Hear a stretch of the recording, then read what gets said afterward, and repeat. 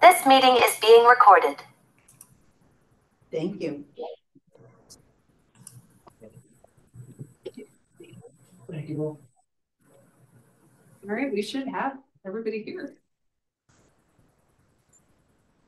Happy New Year, everybody. Happy New Year.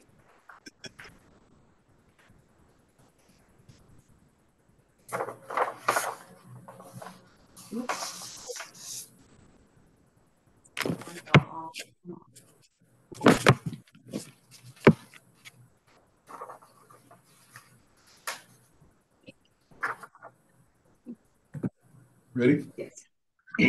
All right. I'd like to call this meeting of the Veteran Service Advisory Committee to order. Start off with roll call members. I'll go down the line that I have here on the list. Earl Newsom, I'm here. Sarah Henley is here. Lee Rivas. Greg. Here. Still on? All right. Jim Cunningham. Here. Jim Brennan. Here. Oh, he's there. Good. Larry Wallace. Shelley has resigned. And Kitty Myers. Here. That is all of us. All right. Our next agenda item is public comment. Is he downstairs? Did he make it? He has not arrived. So.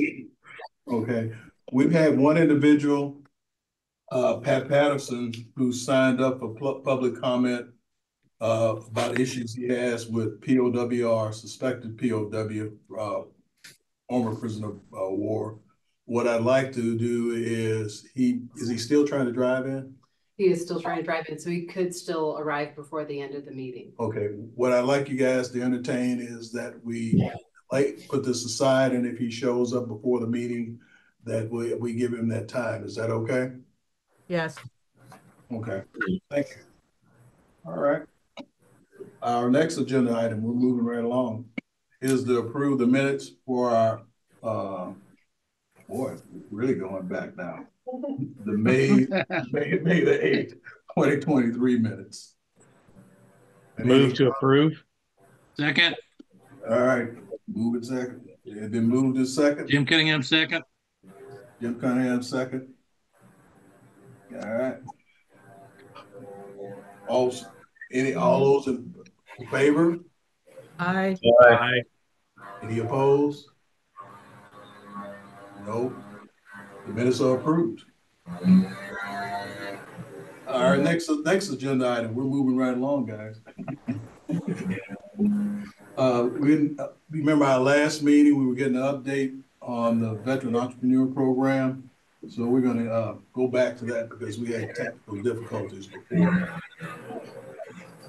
Do we have our person that's going to give us the update? Megan is sitting right next to you, sir. Sorry about that. Didn't know it was her. Go ahead, Megan. Good morning, everyone.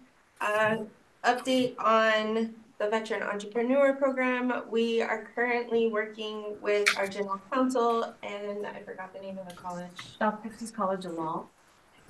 To get our trademark completed. I sent all the information last week to them. The University of Arizona, we weren't able to work with them, so we had to start the process over. But our general counsel was able to get the TBC logo trademarked fairly quickly, and so we're hoping that this goes through just as fast. And then we have no backlog.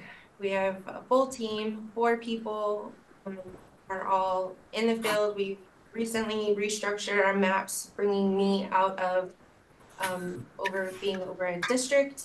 And so now we have 4 districts divided into the state, and they're all working very hard.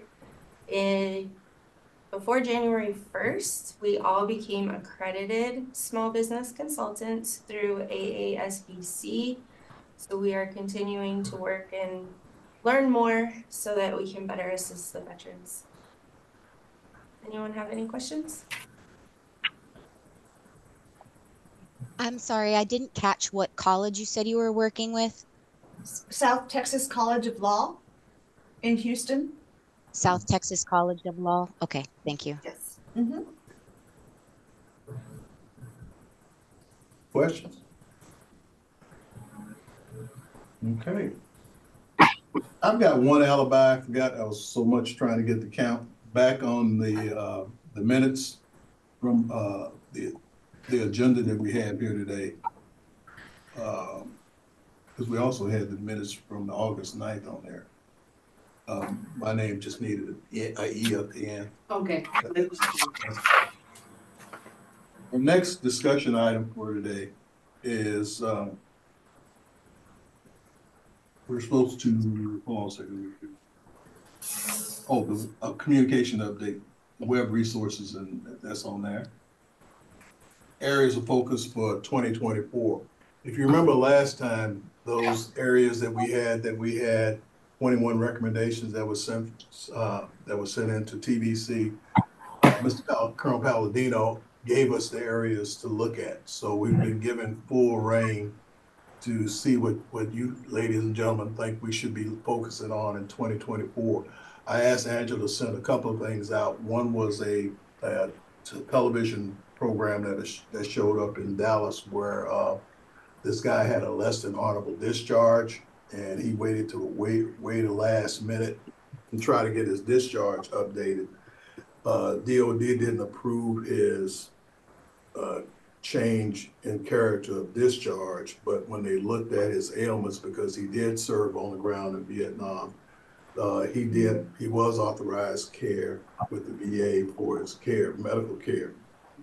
Tragically, it was only in the last couple of months, so there's no way of telling how much money he may or may not spend, or his family may have spent I think it was Parkinson was one of the what he may have been able to get his care for.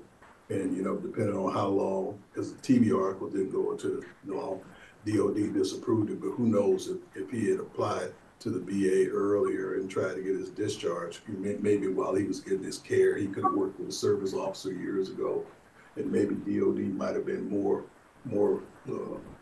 friendly to upgrade his discharge when they saw that he had an ailment. Because basically what you saw in the article, they looked at the time he was AWOL and said, it was really such a long time that we're not going to update it.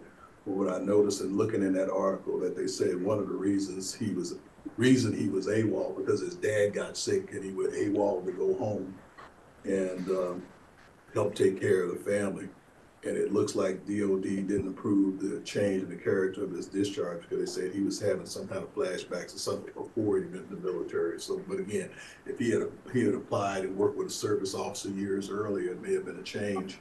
Angela also sent you another article I came across that talked about the number of veterans not aware of benefits from the VA. So it talks about outreach. So I sent those two things out because when I saw the article on TV about the guy who didn't apply for his benefits until later in life, and then saw the VA article, it made me think about the guys and ladies I'm working with on my other committee, the POWs. There's a few POWs out there. Right now, VA says they have less than 2,000 in the system. And one of the things I'm working with on my committee on the VA is there's such a large list of presumptives out there for illnesses for POWs. We're looking at saying, okay, you got these guys that enroll with VA for care, but they're not in receipt of benefits. Surely they got to have something wrong with them. And I think it's less than 200. So one of the things we're asking the VA to say, okay, you got this. They've been kicking this ball down the road for years, saying how many live in POWs they can have. VA will only swear about a number in their system. When I first got on the committee, the estimates were it was 15,000 POWs living, and that was in 2015. Listen to that. The VA fact sheet in 2015 estimated 15,000 living POWs. Now they're saying it's only 2,000 in the VA system. There's some crazy numbers in between there, and they keep going between DOD and VA saying what's the real number of living. But I said, okay, we can kick this down the road, but the largest number are the World War II and the Korea POWs.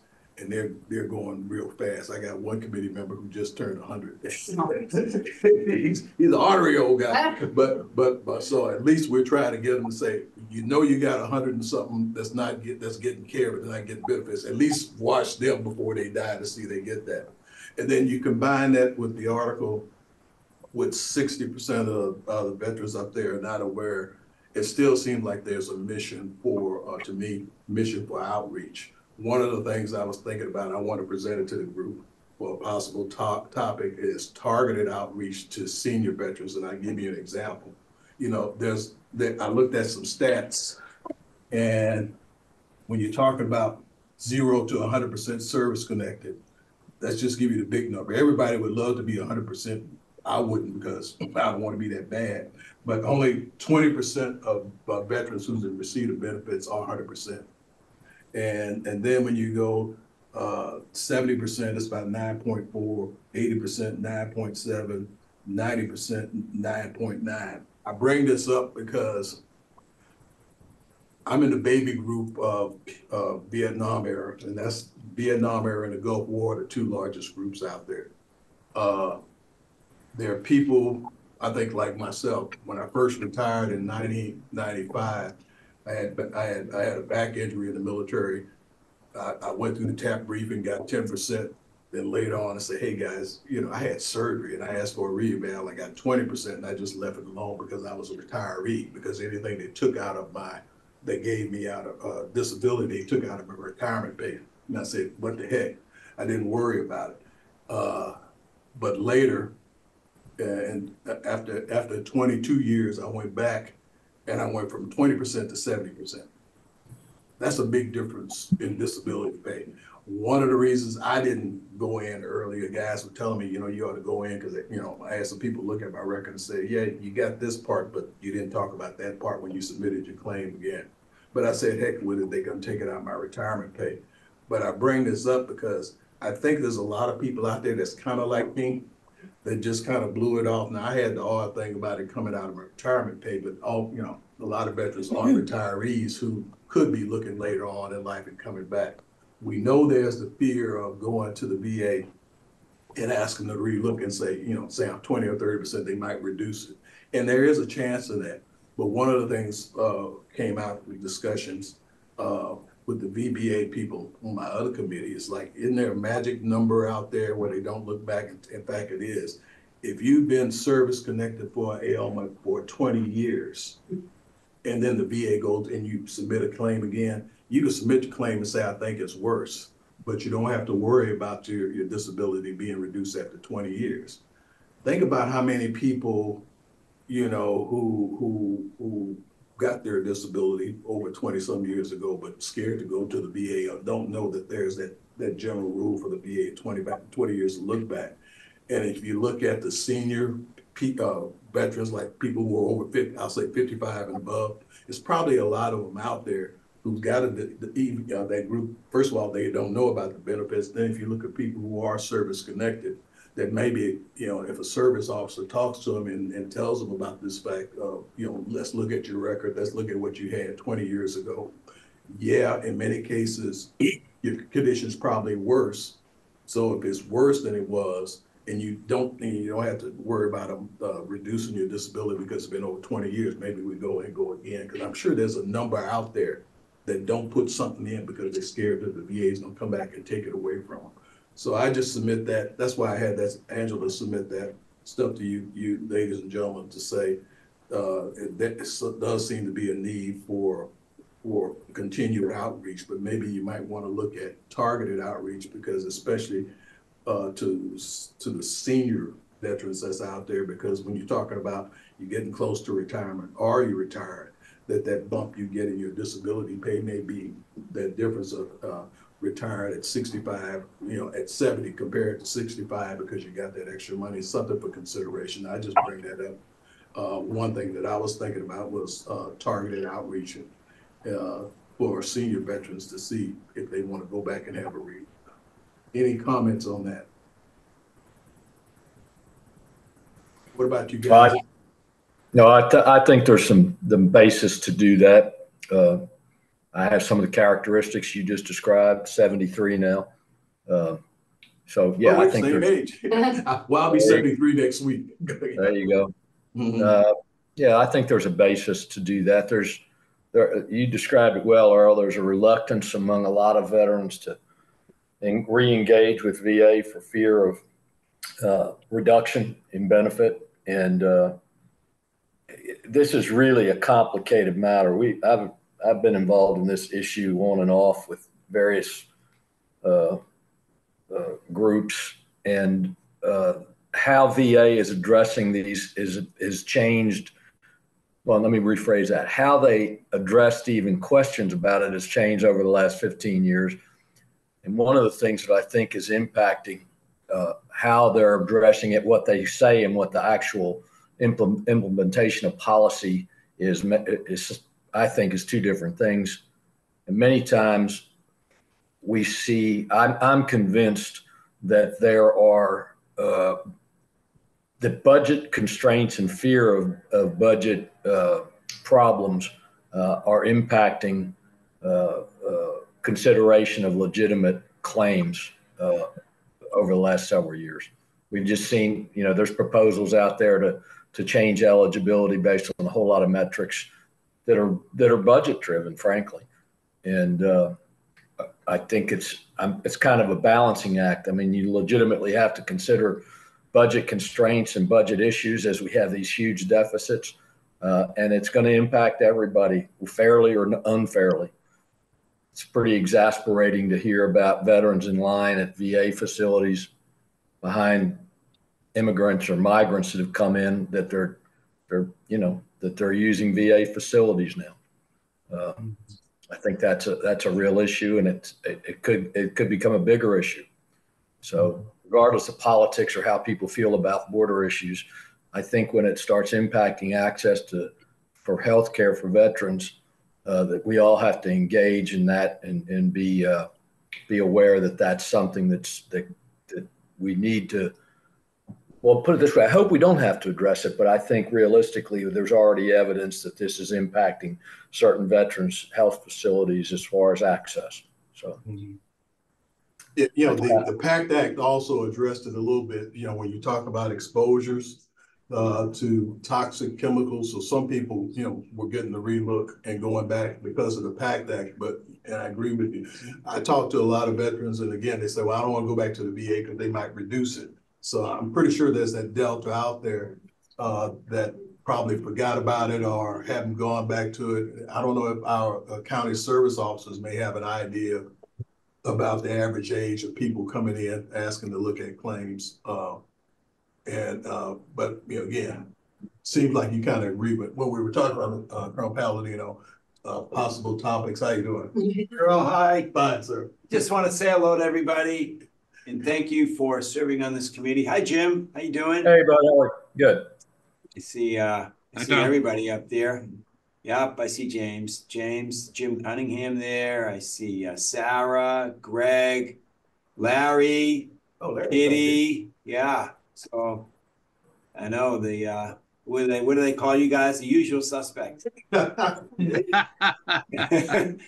Well, you're all doing a great job, and I really appreciate, you participating, and, you make a difference. And, under Earl's leadership, you came up with, a new way of presenting your recommendations to the commission, and to us.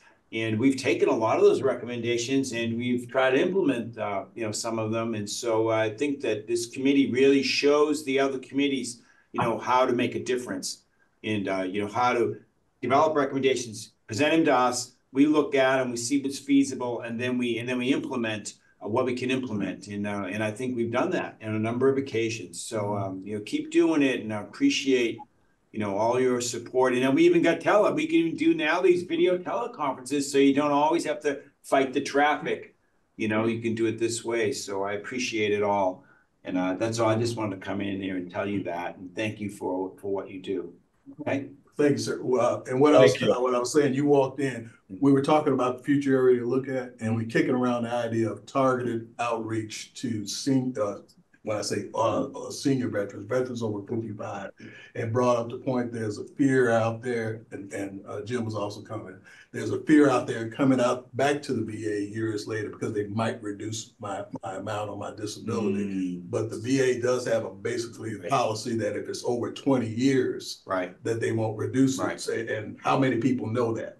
And just as you were walking in, we were talking about, everybody seems to have had that same idea. That heard people say that.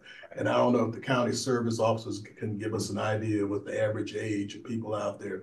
But, you know, we see that might be something to look at, because if somebody, you know, had 10 to 20%, 20 some odd years ago, they may have been afraid to come in. I didn't do it. I gave my own personal example. I didn't do it because it would just come out of my retirement pay. But guess what? I went back and went from 20% in 97 to 70%. You never know. No, and then, you know, the other thing that kicks in again, if you're over 50%, then then that qualifies you for long-term care from the VA. So then you talk about, you know, as you're getting older, are you going to pay for long-term care insurance when you're over 70%? Then you qualify for services at a state veterans home. So there's some things in there, and I don't know if your experience with the county service officers, that you got an idea of what's the average age of somebody coming in. We hit people real good with the TAP briefings when they're getting out, but do we come back later on? We do have a good batch of veterans who are older, you know, we do, but I think you're right. We should make an effort, you know, we say 55 or above or 65 or above. You know, there are veterans that kind of, you know, they're you know, when they get retired and they're not as engaged, you know, and we should try to keep them engaged, you know. But I do think, I mean, we do serve. There's a lot of people that will come to us and say, my dad, my uncle, you know, and you know, never filed a claim or needs to look at their claim. And so we are helping this older generation, you know. But there's also those that kind of fade off.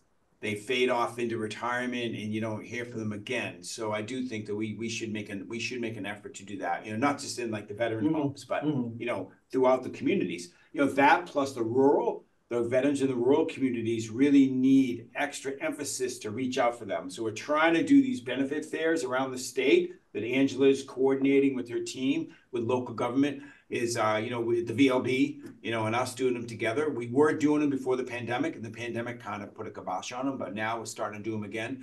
And so, you know, and we're trying to get them in rural areas. Like we have one in San Angelo coming up, and, you know, we're going to start planning these more and more. And, but just to get the knowledge of benefits out in the rural areas, and for one, that's one area, but then the other is, you know, for elderly veterans, you know, or, you know, older veterans. I don't want to say elderly, but so I think we're on a good track. Yeah, Tom, something just occurred to me. One of the things we might consider is outreach to the different service organizations, VFW, American Legion, Disabled Veterans American, different groups that have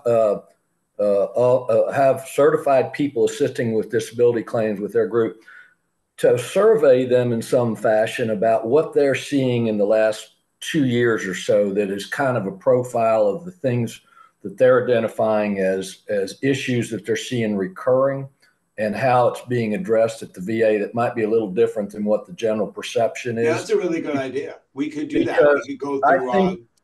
Go ahead. I think that I think different areas, different places around the state are, you know, going to different board. You know, they may go to Houston, or they may be in Waco or whatever, and every place deals. You know, they have their rules, but every place has different patterns, if you will, about how things are reviewed and what their success rates or issues have been, to see if there's some pattern here that's consistent with perceptions of what's going on out there. I think it's a great idea. I think we can do that. We can work with the leadership at the veteran service organizations and see if, you know, they'd be willing to, you know, forward our survey off to all their members. But I don't see why they wouldn't. I don't see why they wouldn't do that. I think that's a great idea anyway. Yeah, I think it might tell us some things that we might not see empirically. Yeah, and we can also do it through our EVETS listing, which is, I don't know how many hundreds of thousands are on our EVETS, you know, recipient list. We can do a survey through there. So we could try different ways, you know, to try to survey veterans out in the community, you know. And I don't think it has to be a massive deal. I think if we can narrow down to get maybe 50 of them that with the different vet organizations and different county service officers, urban and a mix of urban county service officers with rural county service officers. And let's see if we see a pattern or see something that's popping up or recurring on a big scale. Yeah. Okay. Yeah. Another area I thought about, you guys got buku YouTube videos. And one thing I was thinking again is, I know it's hard to get the boots on the ground to those places, but if you can modify one of your YouTube videos, like a thing for senior veterans to know, you can apply for your health care later, you can enroll in VA, it doesn't cost to enroll, the benefits of that you could use for the VA as you age. The other thing I'll tell you I've run into personally, I've helped 2 families get their family member in the state veterans home in Houston, the brand new home. And in both cases, one of them was a 100-year-old, a guy that turned 100 years old in the veterans home. And in the last 6 months, one of my cousins, whose husband was a 100% service-connected veteran, when she was telling me what was going on with him, he was admitted to Michael DeBakey. I said, what are they telling you? She said, well, I've been getting home care, but he's getting to be too much for me. And I said, ask the social worker when she comes around to see about it. He admitted him to the new home in Houston. First of all, the cousin didn't know about it. Second of all, what was interesting, when the social worker came to the ward, she said, I'll check to see if they have a dementia unit there. I told my cousin, you know what they told me? The social worker didn't know. She ought to know that whether it's, if she's doing discharge planning for 100% service-connected veteran on the ward at Michael DeBakey, she ought to know about the Johnson State Veteran Home less than 5 miles away. Bottom line, he's admitted there now. So that's that other thing too. I noticed the land board there, but again, the senior veterans, here you had the person, the wife was getting 20 hours a week with somebody there, but they gave her all those other hours. Now the guy is there at basically a brand new home. So I think, again, there's a lot of knowledge not out there for our senior veterans on what's out there with state veterans. Just keep it up, because even if you inform the people that work, say, in the VA or the service organizations, they switch out. Right. And then you get turnover. And then you got to educate the new staff. So it's have to work on how to maintain that knowledge and communication. All right, I'm gonna go. Thank you, sir. I don't want to, otherwise I'll hijack. Yeah. I want to catch you while you were here. So you did great. Appreciate it. But so anybody else beside Mr. Brennan there, who's got an idea or comments on some topics we might want to look at besides targeted outreach? This is Jim Cunningham. I just wanted to comment about what you're talking about. For many, many years, I didn't even think about applying to VA at all. I'm a senior. I'm 75. And I just recently applied to VA, and they initially came back and gave me a 50% disability. I went back and applied a little bit further, and I now have an 80% disability. So, and no reduction at all in retirement benefits at all. So I think it's very worthwhile, and it's something we ought to do. Jim, I'm wondering whether there's no difference based on your age, if they're making a differentiation because if you're over a certain age, because there is something to do with that. I frankly, I'll have to go back and research it a little bit and see what they said, but I'd be curious. I think that's an important point. If you can get some clarification from them about that. Yeah, I'll go back and research that. I don't think it was something that was really hard to overcome at all, but and it may have just been the amount of time that I've been retired. But I'll double check that and get back with you. Okay. And I'm kind of curious. Did you have someone helping you file that claim, or did you do it yourself? TBC.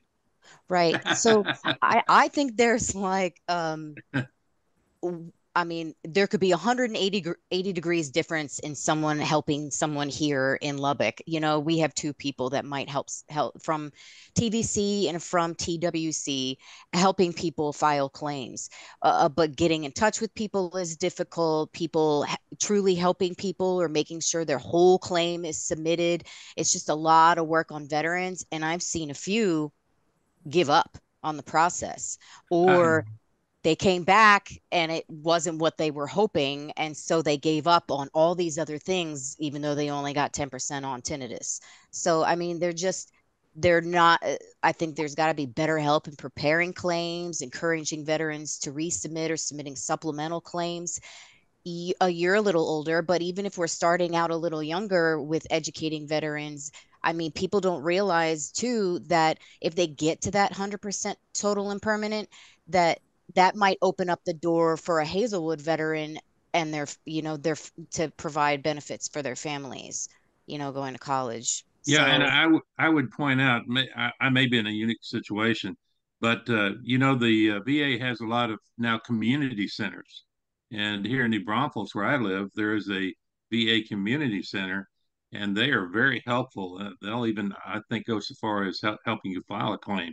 I walk in there, and they've got things plastered all over the wall. Be sure and file for your PACT Act. So they're really encouraging veterans to file claims. So that may be helpful too. I don't know if you have something like that in your area or not, but here in New Braunfels, we have a VA community center. like a CBOC, community-based out, Yeah, is it a clinic yeah, too? Okay, the yeah. CBOC in a clinic. Yeah, we have that here. It's a couple years old now.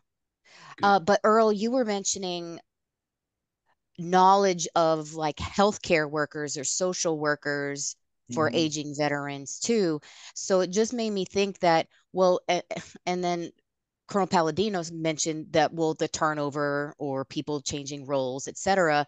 Well, I mean, remember when I forget who it was that was talking about incarcerated veterans, and they had kind of an intake. So I don't know if that might be an option too. A cause to work for in 2024 is if people don't have it in their facilities, is some sort of veteran intake. So no matter who is in charge of taking care of that veteran, at least they have the information on like what to look for, how to best help them, this and that. I mean, maybe if there was interest, we could take a deeper dig into that. You asked, I submitted my claim where I got to say, I did the fully developed claim myself, but I'm a retired medical service corps officer. I, made a PDF file. I went online, did that. I actually submitted my PACT claim for myself where I got another 10% for that. But I'm a unique case because of medical service corps officers. But I think you're hitting on it because we got the county service officers. I mean, to ask them, sometimes people don't look unless you ask, to say, kind of focus on seniors when you're in there, to go to some of those things or give the information out. I'm a member of the Houston Police Retired Officers Association as an associate member because my brother's a retired cop. I went to a meeting and I noticed all the little funny baseball caps, and I asked the guys there to raise their hands. There were like 40 veterans in the room. Because my contact with the VA, I got the VA guys from Houston National Cemetery to get regional office in the cemetery, because I'm the chairman of a VA committee, to come out and do outreach with the association. They took 15 intent to files at that meeting. So I just say that there's that information out there. The other thing I think we could look at, Sarah, is the veteran advocates that we have in the hospital. That social worker, she didn't know about that, but those veteran advocates that work for TBC who are out there, that may be something to put on their checklist that say, because I think they have access to the patient record where they can look. They don't. Where again, they can work with the patient advocate. I was a patient advocate at VA Hospital in DC for 3 years, and then the EA to the director. They could work with the patient advocates at the VA patient advocates at the hospital who are there to maybe make some contact, or as they walk around if they can get access and walk around the ward, to say, let these people know there's a state home and stuff like that. Or again, do the outreach to the guys who are patients in the hospital to see if you want to apply for your claim. Because I can tell you, the VA patient advocates ain't so much going around to tell people about their benefits. They're firemen trying to handle the problems there. So they don't really have the time to say, should you apply for your claim and all. So that, again, that targeted outreach could be our veterans, the service officers and the patient advocates who are in the hospital to touch bases with these people. Because I can tell you, you had that brand new veterans home in Houston, and I know 2 families that didn't know about it. And I found out there was a social worker working at the hospital who hadn't been told about it. So there's avenues out there.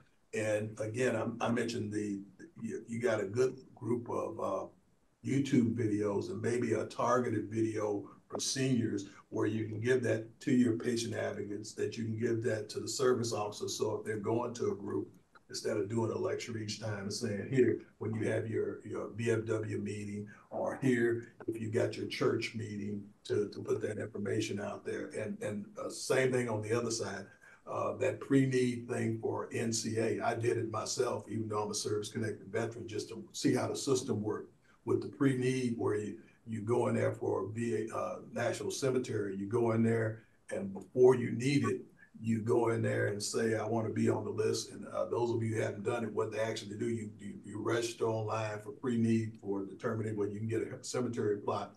You get a one-page letter from NCA that comes back to you in the mail that you can, the veteran can put in his or her file there with the life insurance policy and all of that. So when you go into the cemetery director, instead of trying to make the national call and all that stuff right there, you got that where you can say, here, Bubba's already enrolled. So there's some things that we could do with the senior veterans to get them ready for, if they're audibly discharged, they're all going to qualify for a cemetery.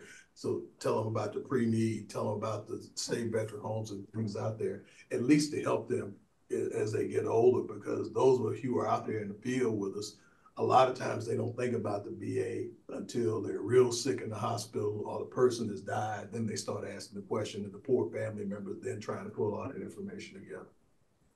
So you agree that outreach to senior veterans could be a topic for us to look at? Yeah. I see your head nodding. Anything else? Anything else? Any other areas that you can think that we might want to look at as the first thing this year? That's a lot if it's done properly. I can assure you.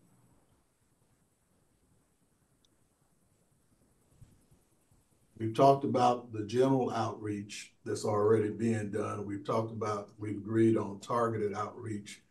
And Angela, would you be the person we talk to about talking about the feasibility of a YouTube video? Absolutely. I've got folks who make them right here in the room right now. So. Hey. We could also do the surveys as well, if that's something that you guys decide you'd like to do as an action item. Is our department as well organizes the survey responses for the agency. So if that's one that you want to add on here too, we are happy to create one and can work on, I don't know if you guys have an established list, but a VFW and American Legions, et cetera, that we can reach out to across the state to get a good part. And then I think just the other one that you'd mentioned off the top that we'd sent there was the less than honorable discharge one as well. Yeah, that video, and I don't know, and again, when you talk about things that's already there, helping veterans to maybe get their discharge upgraded, I would think, and somebody help me with it, I would think the first group that's already looking at that is probably our incarcerated veteran program people. Don't they try to help veterans who are incarcerated get their discharges upgraded? Anybody know? Not sure. Okay. So that'd be another area, Angela, that would be another area besides the general outreach is county service officers giving information on the discharge upgrades. I'm sorry, Earl, could you repeat that? Yeah, no problem. We were bringing the group out there needing help would be veterans with less than honorable discharges. Maybe again, that could be in the overall or a separate YouTube video itself on how to do that. And I was just saying, I don't know if the people who work with the incarcerated veterans program, that could be something that could be tied in with that group. So the county service officers and the hospital advocates looking at targeted outreach to get senior veterans to apply for their benefits, and the people who work with the incarcerated veteran program to look at that side of assisted veterans to turn them on to groups so they could help them try to get their discharges upgraded. Our justice involved is with the Veterans Mental Health Department and everything. So, I mean, if you end up wanting to have Blake discuss something next time too, Dr. Harris, we could. Yeah. let's do that because we worked the heck out of Blake last year. Oh, no. Oh, no, he's nodding his head. So what about having Blake talk about what they do with the incarcerated veterans program as far as upgrading discharges and anything else? Question I had, could we get any kind of breakdown? You know, last year they authorized 2 new outreach service officers who were going to be taking claims online. But we had a proposal about extending the hours, and when they hired 2 new people and who were going to work on claims online in the hours after 4:30, could we get an update on how they're doing?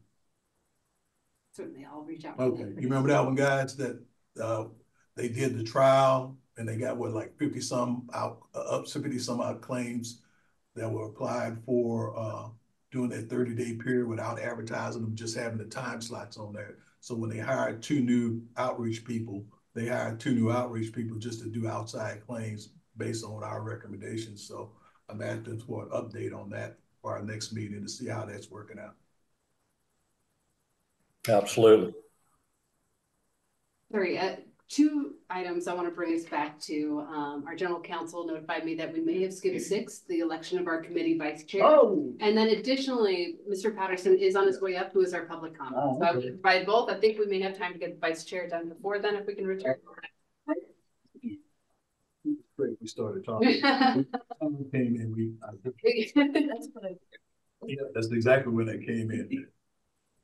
Right now, again, thank you for working with me again as the chair.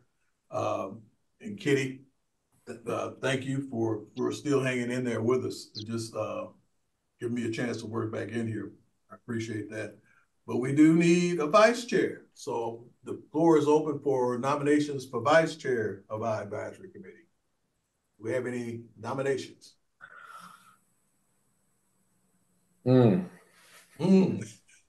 I've served as vice chair before, and I understand the importance of it.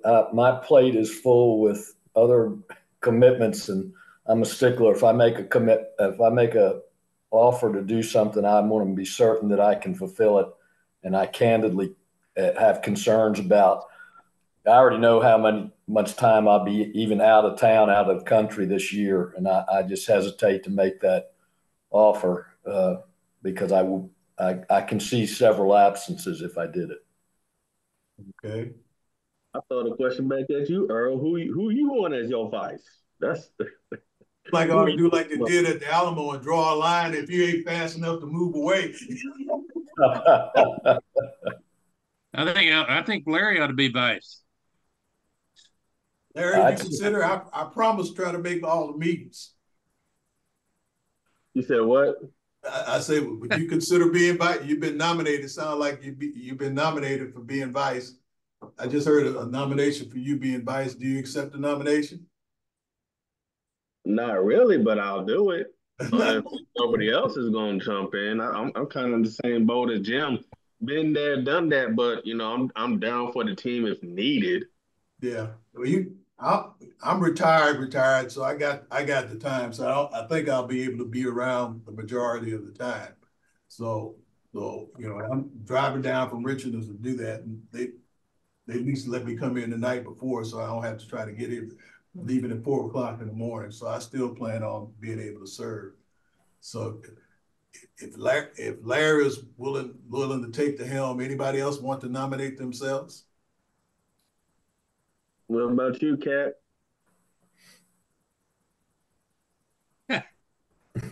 Everybody's quiet. I am so far in the weeds with MOA stuff that there's no way. Well, we got one nomination for Larry. He said, okay, kinda. We got no more. So I move that the nominations be closed on Larry. Yeah, I'll second his nomination. Thanks, Jim. Thanks. Yeah, well. Thank you. All right, this is how they did it at the Alamo. They drew the line in the dirt and Bubba didn't pay attention and he still stood there. Thank you, Larry. So we got Larry as vice chair. So does that count as an official nomination by James and second by Kitty, right? How about No, you? Jim. Seconded by Jim. Seconded by Jim. Yeah, I Oh. second. So wait, who was first then? Cunningham. Jim Cunningham. Brennan second. Oh, James and Jim. Sorry, that's what threw me off. All right. You don't usually do that. J&J like the Band-Aid company. Excellent. All right, so Larry is our vice chair. And as I mentioned before, our public comment has arrived. Mr. Pat Patterson is here. And thank you, sir. And as noted in the materials, you have 5 minutes to speak to address with our committee. And our camera's up there if you feel like looking up at that. And of course, here's our chair right there. Do we need to formally vote on Larry's deal? And you can sit as well. I'm sorry. Do we need to vote on Larry's deal? Yeah. Yes. All in favor? Yeah, just to formalize it. All in favor of Larry being vice chair? Aye. Aye. All opposed? Unanimous. Larry, thank you, sir. Should I disregard that? Yeah, disregard it. Okay. Kidding, right? Yeah. Okay. Confirm that. All right. Because otherwise for the minutes, I'm gonna have to put down that. Yeah, Larry was I'm opposed. joking. I just heard my name. Larry's got the job, right? Okay, great. Okay, Thank you. Okay. You're welcome. Thank you. Good morning. My name is Pat Patterson. I'm a veteran service officer. And the issue that I want to bring to y'all's attention right now is I think that we have some former POWs and perhaps their surviving spouses that are still alive but are not getting all the benefits that they're entitled to. And I bring that up as a point because I know that if we look at the Veterans Benefits Administration, basically their Down in the Weeds guidebook, the M21-1, it says that there was a little over 600 former POWs that returned back to the United States. However, now if we look, we will find that the VHA, Health Administration, has their numbers. The VBA, Benefits Administration, had their numbers, and none of the three of them coincide with each other. So what that's telling me is there's some people who are using the Veterans Benefits Administration that are getting their compensation, their pension, but they don't know about their compensation pension. And vice versa, there's people in the Veterans Health Administration that don't know anything about the Veterans Benefits Administration. So those two lists from the VHA and the VBA should easily average out. They should tell each other about, hey, here's my list. Let's resolve some redundancy and let's go through and look at them. And when I say look at them, the VA is required by law to accept a DD-214 as proof that they are, in fact, a POW. And there's been a lot of them in there. And what I fear is when we put those numbers together, they're going to be higher than what came back from Vietnam. But I still believe there are surviving spouses and former POWs that are out there, and we don't even know about it. Now, the way that we can tackle this problem is if we can get a hard push on the veteran service officers, the state service organization, the Texas Veterans Commission, and get the VA involved too, that we, boots on the ground, start making visits and have presentations to nursing homes and to assisted livings where most of those former POWs and surviving spouses would be. So to let them know you have these type of benefits. But again, the list is going to come together and there's going to be some on there that have not been completely vetted. And that's the bad side of the coin is, and in fact, I have paperwork on one individual now that has been sanitized. I want to show to the chairman. We have bad actors out there. And as much as we want to provide benefits for all of our veterans, at the same time, we want to protect the integrity of the title former prisoner of war. And so, and also being good stewards of taxpayer dollars. And so there's two sides there that we need to work on. We need to work on our outreach. And I think that's easy enough to do, getting backing and buy-in from the other stakeholders. And we also need the VA to go through and do an administrative decision on all of those claimed to be former POWs. Hopefully that list isn't many. Hopefully the two lists coincide a little bit, but I'm not sure. I've heard a lot of different numbers. But that's my proposal. I don't know if everybody, did you send this out to everybody that I sent you? I did not receive My that. I talking received points? I never received that from you. However, I did send everyone the speaker's note that you had filled out, but I did not receive those talking points. Okay, I apologize. Everything that I just talked about is in this 2 pages, and it doesn't escape me that I may not have been able to put your name in there right or something like that. We will have these notes to you hopefully before the end of the day. Do I have any questions I could entertain right now? Anything? Anybody? I hope when you get a chance to look at this and digest it, that if you do find any questions or concerns, that you'll get in touch with me. I'd be more than happy to discuss them with you. All right, thank you, sir. And under funded? Any questions, comments from the group? Then I have one to give you. Yeah, I think, Earl, I think that kind of goes back to some of the previous discussion that we just had. This in cross communication, different systems. Even though you have liaisons, even though you have points of contact, sometimes those systems still do not talk to each other, almost like Army and Army Reserve, right?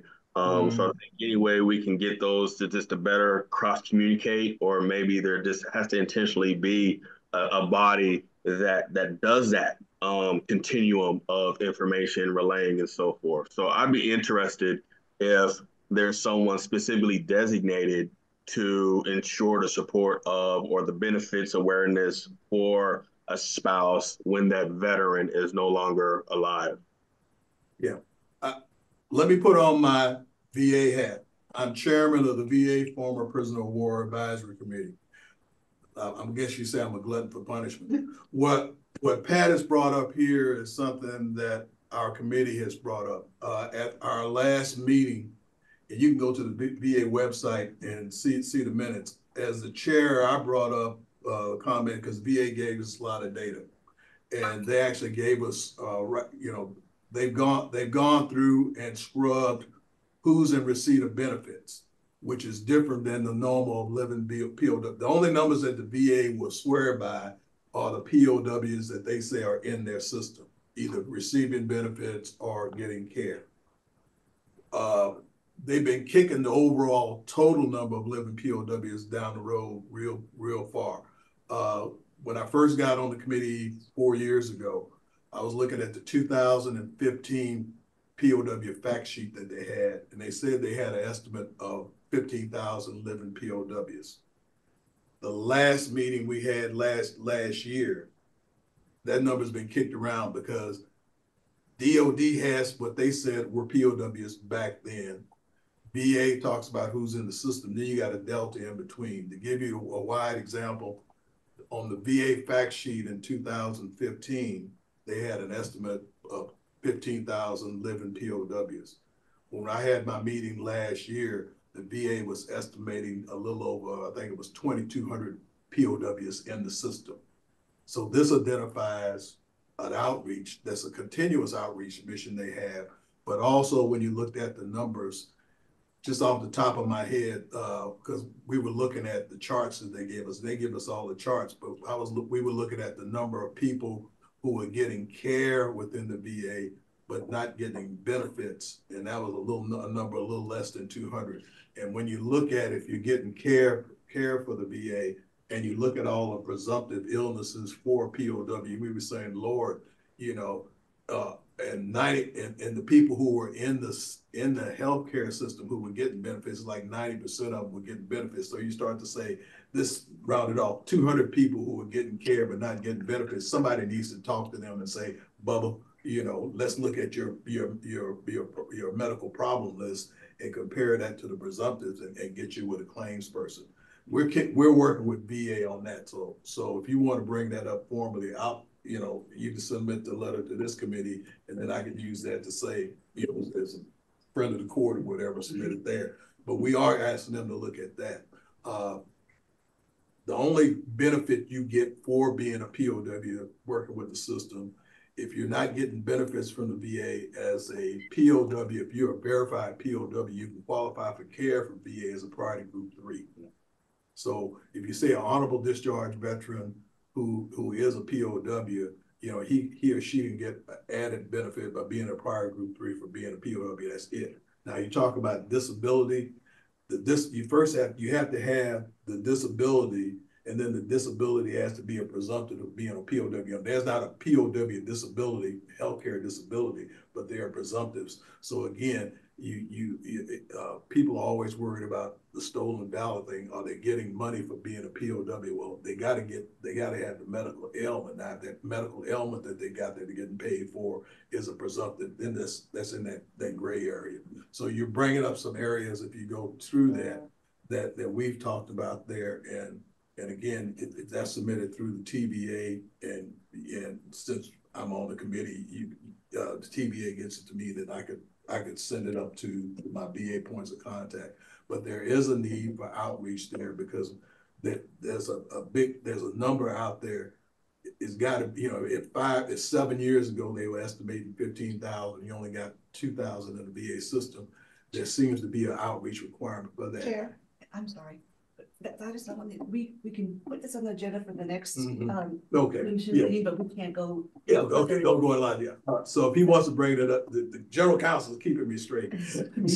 we could bring that up. You know, if Pat gives us this, then he can submit that to the committee, and then the committee, if the committee wants me to submit that further, TBC, I can do it from there. Thank you, sir. Okay. Thank you. And then we return to X now, discussion of agenda items, date, time, and location for the next committee meeting. Okay. Earl? Yeah. Earl? Jim Cunningham. Yeah. Before we go to that item, can I add one thing to our earlier discussion about VA compensation? I found what I was looking for. It addresses concurrent receipt of VA compensation and military retired pay. And it basically says that you can get concurrent receipt of VA compensation and military retired pay under combat-related special compensation, or CRSC, and or concurrent retired and disability pay programs. The CRDP is determined by DFAS, and the CRSC is determined by application through DD Form 2860. Now, in order to get the concurrent compensation under CRDP, which is the retired pay, you have to have a combined VA service-connected evaluation of 50% or greater, and you must have at least 20 years service. You do not need to apply for it. It's just automatic. Whereas the combat-related, you have to apply for.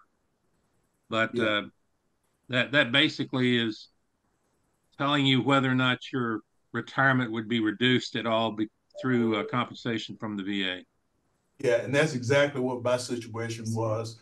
My disability wasn't combat related, so I was getting that offset. But when they changed that rule later on, you know, when I applied and I got greater than 50%, that they didn't name my retirement pay. Excuse me, this is Kathy Cordova for the Record and General Counsel.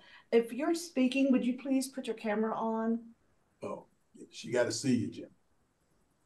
Hi, I just said all that. Yeah, and that's exactly what my case was, because that was another reason I didn't apply later on in life, because it wasn't combat related. And then when they changed the rule, you know, I kind of delayed a while. I said, heck with it. But then after I realized I had more than 20 years at that level, I said, you know, they can't tell, if they tell me no, I'm in good shape. So that's a good point. But again, who knows that out there? The general population that knows that out there. And again, how many people are out there whose lives could change if they go from being 20% to 70% or greater? And again, the other thing that's magical about that 50% level rule, then that qualifies you from long-term care from the VA when you start talking about the VA paying for per diem at a state nursing home. I have something to say before we close this out.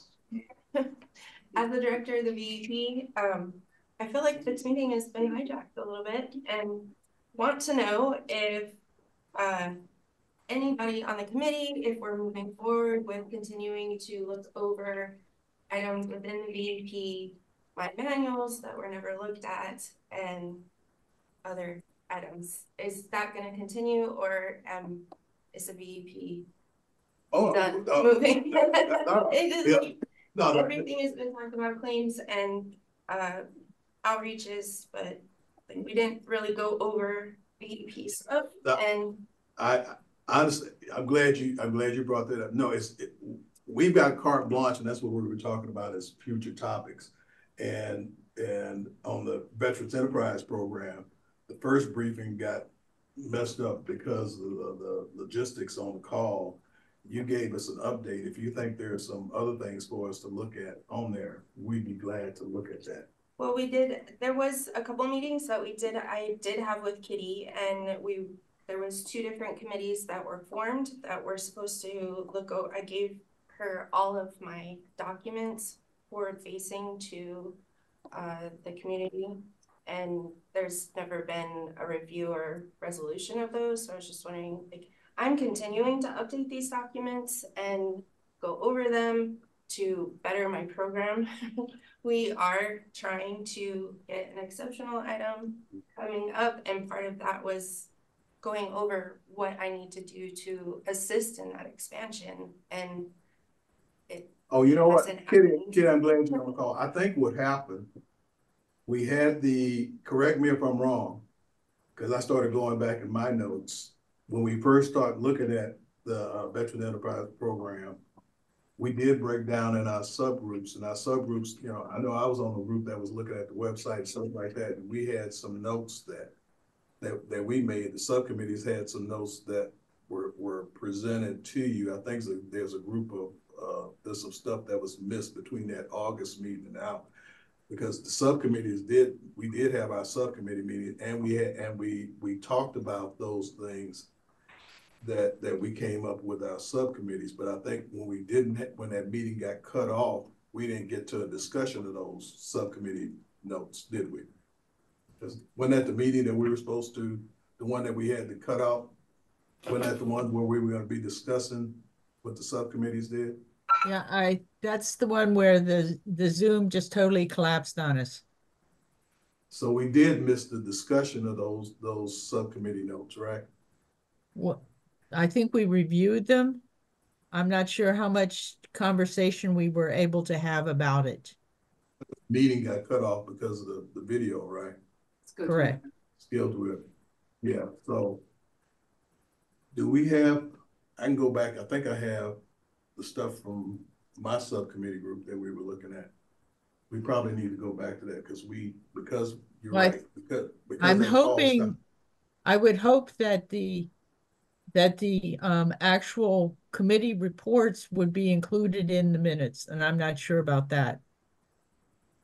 Yeah, I think that's the gap, because our subcommittees we're ready to talk about what we came up with in between the meetings on that last call, but then it stopped.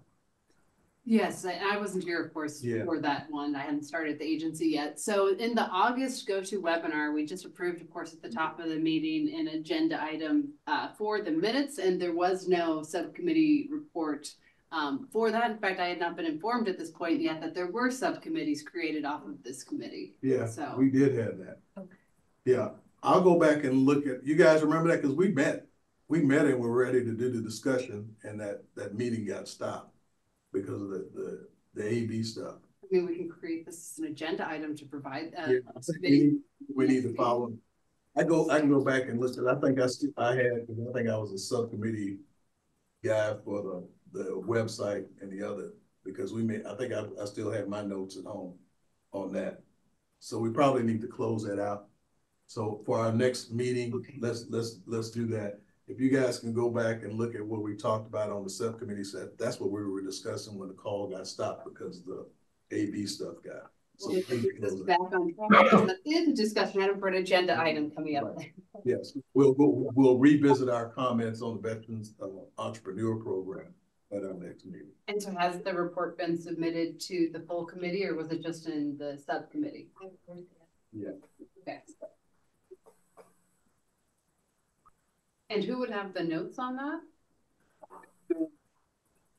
Website. I think I still have Megan. stuff on.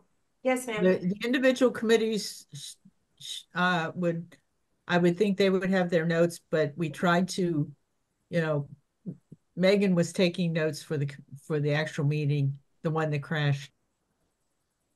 Kenny, did we send our stuff to Elaine that the subcommittees had, or did we send them to you? Because I thought I sent you my notes. Elaine wasn't. Elaine was gone already. Elaine was gone by then.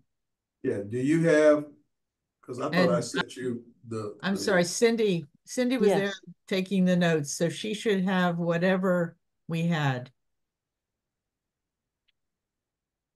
Yes, go ahead, Megan. You can go. I was just going to say I sent the notes that we had because that meeting was cut short. But Megan had provided some notes on what you were going to present that day for BEP. But we never really got to that because the GoToWebinar never worked properly. So that ought to be, we go back to our emails from what, August? We were getting ready for the last meeting. That should have gone between us back then. So we do, you're right. We need to revisit that because we didn't close it out. We started the discussion, but it stopped. Correct. So that made it hard for you to give the update because we didn't really get all the discussion. Yeah. Correct. She never gave the update because it got cut like 15 minutes into it. Yeah, because I think, because you saw what our notes were before the meeting where we were talking about what we saw on the website and all that. Did you see that? No. Okay. If I did, I would go back and look. These subcommittee notes, all I have are the minutes from the last meeting. So for the sake of the upcoming agenda, what should I call this item?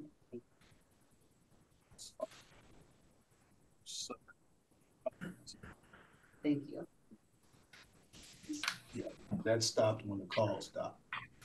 So one more update that I do have is our veteran-owned business logo that we were, once we certify a veteran-owned business as at minimum 51% veteran-owned and run in the state of Texas, or we provide them with the logo that we're trying to get trademarked. And then at one point we did have a letter.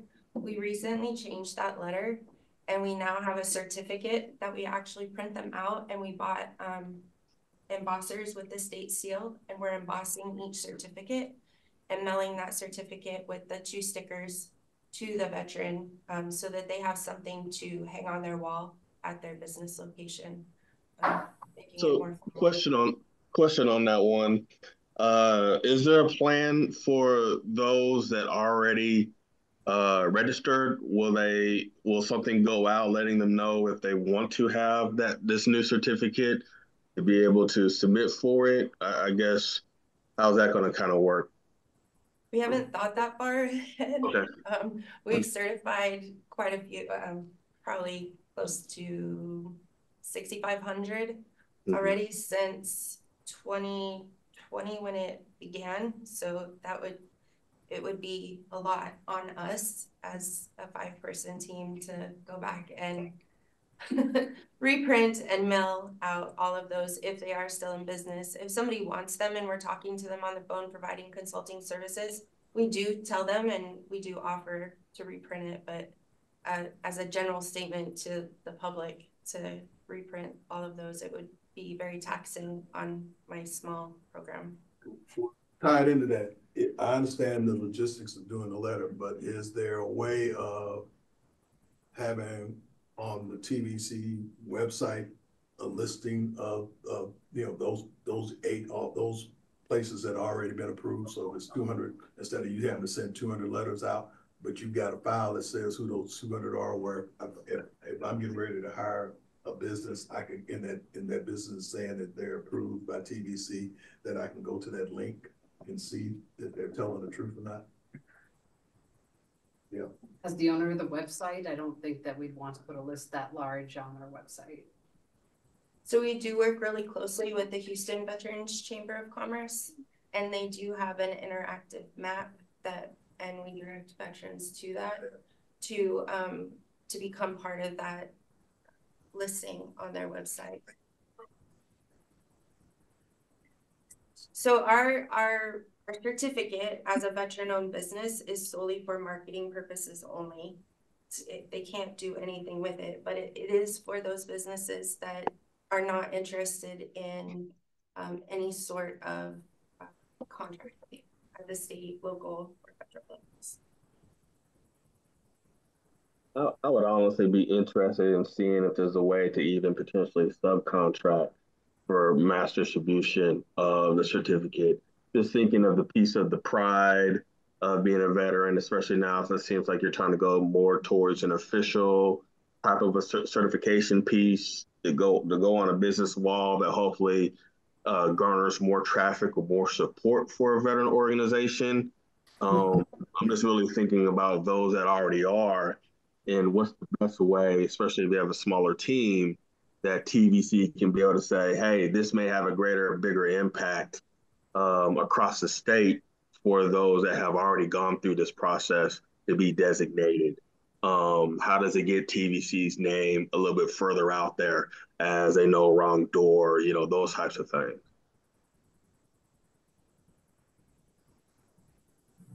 Okay. That could be a recommendation that we'll I can pull the numbers. I recently got updated numbers from the Secretary of State on the veteran businesses, and so I can go through there and look at everything and make sure. And if we have, depending on what that number is, we can possibly work with it. And I also want to go out to the veteran business outreach centers at some of the campuses. That is like a gold mine of all the people you want to hit. For what? Greg, state your question again, or comment. Do you want to reach out to the veteran business outreach centers at our campuses, like at UT Arlington? Or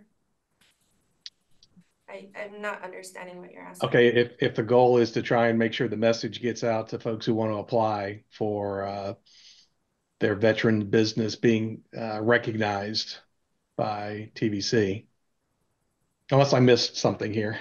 Oh no, we're completely we're finally on track. We're not behind. We're not we're operating in a 24 to 48 hour turnaround currently, with all 5 of us working daily on certifying the veteran verification letter and the veteran-owned business logos.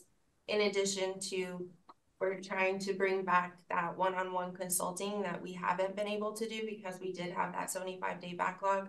So we're slowly bringing it back. We are working with UT Arlington, the VBOX, to work closely with them to bring in that consulting piece. Great, thank you. Yeah, and I think with Greg bringing that up too, not only just the veteran business officers, I think understanding more so what is the desired outcome with the new certificate, this whole process, understanding too that you have a small team. But for example, every year you have the Veterans Edge Conference that happens down in Dallas. Is this supposed to be something more that's outreach, pride type of a thing, of an effort by TVC? So then there's there now with this certificate, not having seen what it looks like, but now having the certificate, it's sealed, all that type of stuff. Is there now going to be needing more intentional outreach and engagement and awareness of this at things like the Veterans Edge Conference, veteran pitch competitions and stuff that are going on, where you're going to run into people that otherwise would not know about it? Yes, that is our hope, is to get out there and be more proactive on the topic, and with explaining, hey, we do have this certificate. The certificate, the logo was born in 2020 when the legislation ended for the waiver of the state registration fees. That's when it came into play.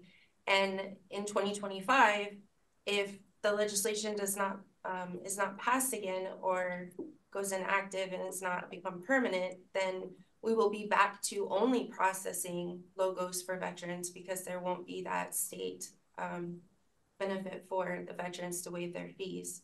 So yes, we are trying to get out and do more outreaches, but if we have one person out, it throws us in that tailspin, and we are so spread throughout the state that it is almost impossible to make all of these outreaches and go to all of these places having 4 people.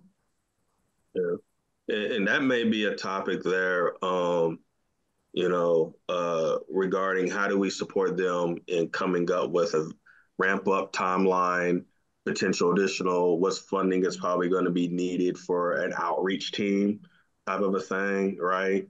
Because it sounds like, especially if you can do that evaluation of how many are you receiving, how long does it take to fill them out, almost kind of like going in higher education when you're talking about filling out the GI Bill and so forth, right? We don't want to start having the same issue here with this program as what we've all seen and know happens in higher education when administration kind of looks at the veteran service offices.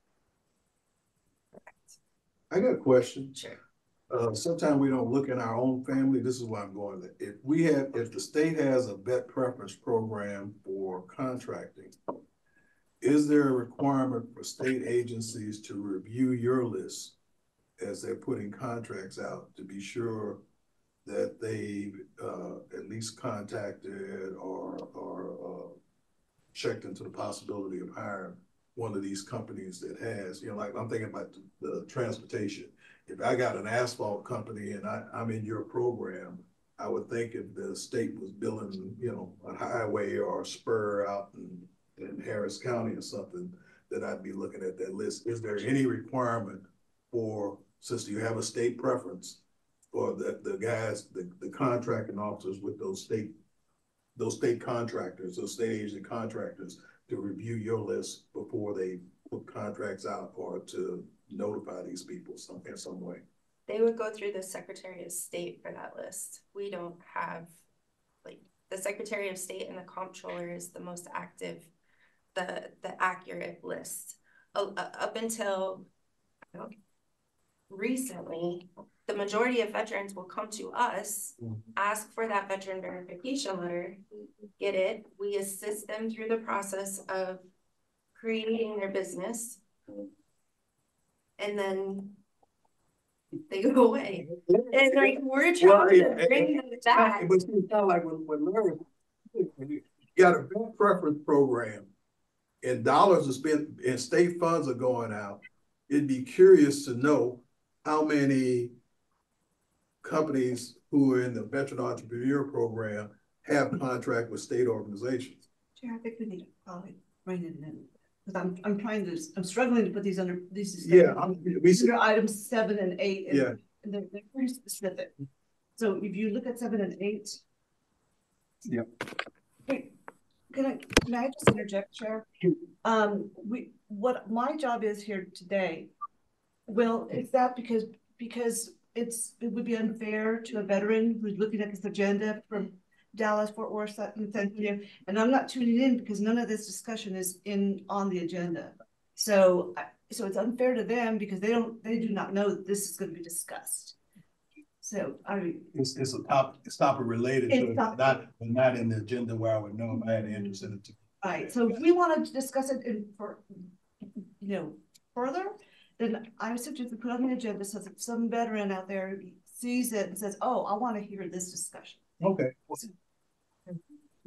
For the Veteran Entrepreneur Program is to review the subcommittee comments and then also general discussion on outreach for the program, which would include if somebody's on the list and how they know about it. Thank you. Yeah.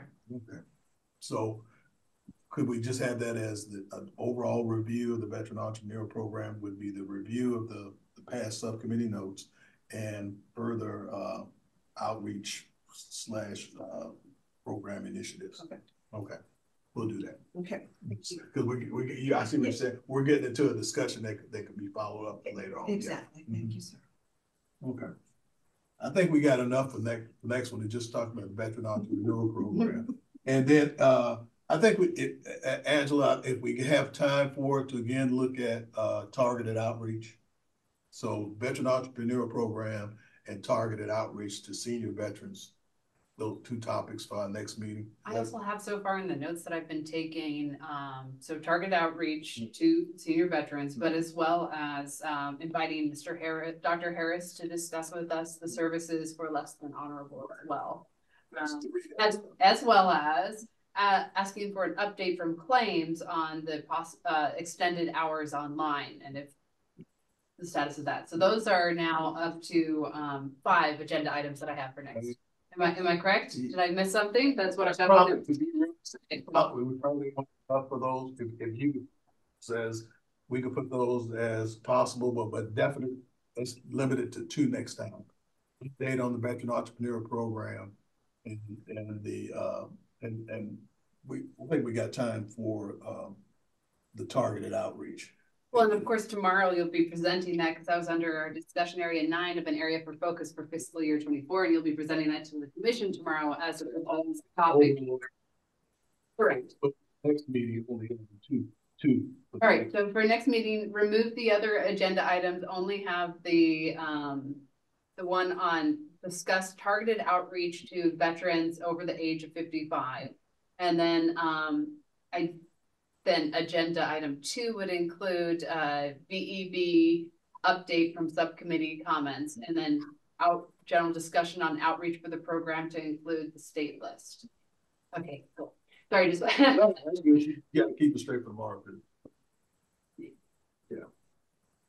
So those 2 definite topics from next time: the entrepreneur program, the targeted outreach, and the update. Okay. All right. I think we got it. Now, the next meeting, we normally meet the day before the commission. So when is the next commission meeting? Next commission meeting is scheduled for Thursday, May 16th. However, the commission does to approve that tomorrow, just to make sure that they're still in line, but that's what I have listed as the next one. So that would have us then meeting on Wednesday, May 15th, if we want to stay with our current schedule. I would propose that we do that. Is that okay with the body? The day before the commissioner, like we did before? And if it changes, then we'll come back. What day? May the 15th. That's what you were saying, right? Correct. May the 15th at 10 a.m. And it's subject to change if the commissioners change their meeting, but they probably won't. Yeah, it works for me right now. Okay. And Wednesday was usually a pretty good day for us anyway. When the Wednesdays and Tuesday and Wednesdays were our good days before. Okay. And if you just want to extend an invitation again to anyone who may want to come join us in this lovely room. Yes, it's a nice room. If you're close in the hotels you put me in last night, if you have a problem with trying to drive in, is a 5-minute walk. Was it good? It was okay. I wouldn't want to stay. There's no need for me to explain. She likes the Marriott. All right, so our next meeting will be the 15th of May, subject to change. And we have our topics. I will entertain a motion for adjournment. So moved. Second. J and J again. Thank you, folks, and Happy New Year. All in favor? Oh yeah, I'm sorry. All in favor? Aye. All opposed? Thank you. I'm so this group never opposes. That's done, but enjoy your Fat Tuesday. Get your ass on Ash Wednesday.